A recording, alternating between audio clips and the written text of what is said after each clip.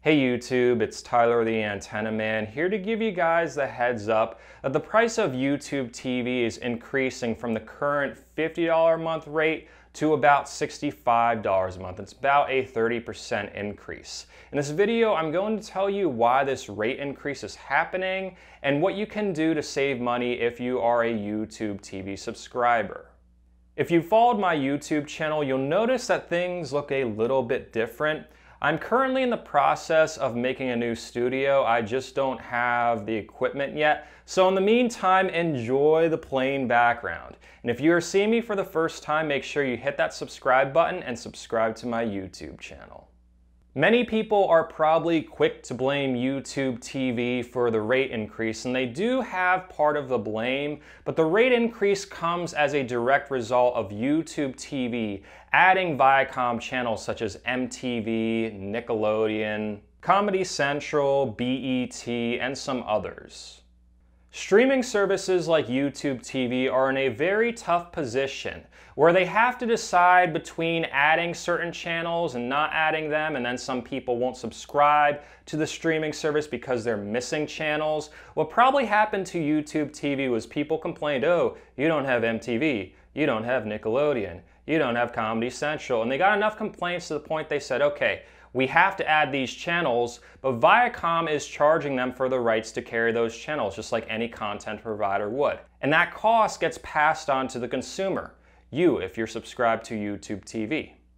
A few months ago, I reviewed YouTube TV on my channel, and I've seen the comments. Numerous people complained that they didn't have the Viacom channels. Well, for those of you that asked for the Viacom channels, you got them, but you also got a price increase. I've had to say this in numerous videos of mine, and I will keep saying this. The price of over-the-top streaming services such as Hulu Plus Live and YouTube TV are going to go up as people request more of their favorite channels, the streaming services add those channels, and then the content providers charge for those channels. There's no in-between. The price is going to keep going up. Don't believe me? Look what I said over a year ago. The trend is probably going to keep creeping up. It's going to eventually probably go to $55, then $60 a month, then $70 a month, maybe in a few years. Next thing you know, you're paying the same price you were paying before you dropped cable. So what can you do if you have YouTube TV and don't want to fork out $65 a month for the streaming service on top of your internet bill? One option you do have is to supplement your local channels with a good antenna setup and opt for a skinnier service such as Sling TV or Philo TV. Philo TV starts at $20 a month and Sling TV starts at $30 a month. Of course, there aren't local channels on these streaming services, but I really want to stress the importance of having a good antenna setup.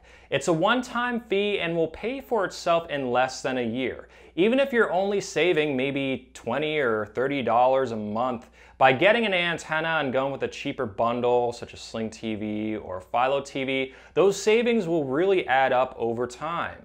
Are you going to get every single channel that you enjoyed from YouTube TV on Sling TV and Philo? Probably not. There probably are going to be a few stations missing that you are used to watching. What you have to ask yourself is, are those channels worth it?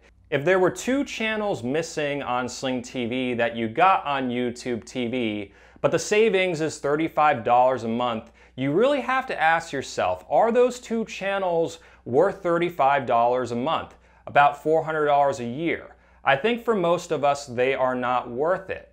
Now time for a rant. Personally, I feel that most of what's on TV is mindless entertainment.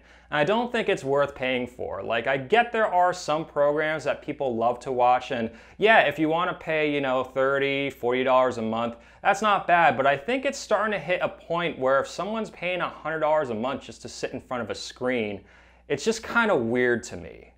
Hopefully I didn't offend too many of you by saying that, but I really feel that the country has a major TV addiction. It's as if some people need certain channels to survive, and there is no option in the universe to not have them. Guys, it's just a bunch of moving pictures on a screen. It's not that bad. Get it for free with a good antenna setup. Don't fork over your hard-earned money to multi-billion-dollar corporations that do not deserve a penny of it. Thanks for watching my YouTube channel. And again, if you have YouTube TV, just note that there is a price increase coming. And definitely look into getting a good antenna setup and learning to live without certain channels if you're paying $65 a month for them. If you're on Facebook, follow my Facebook page at facebook.com/AntennaManPA. If you are not on Facebook, feel free to subscribe to my email list. I attach a link in the description of this video. Thank you all for bearing with me. I know this is kind of plain, but believe me, it's going to look a lot better pretty soon. Thanks again for watching and have an awesome day.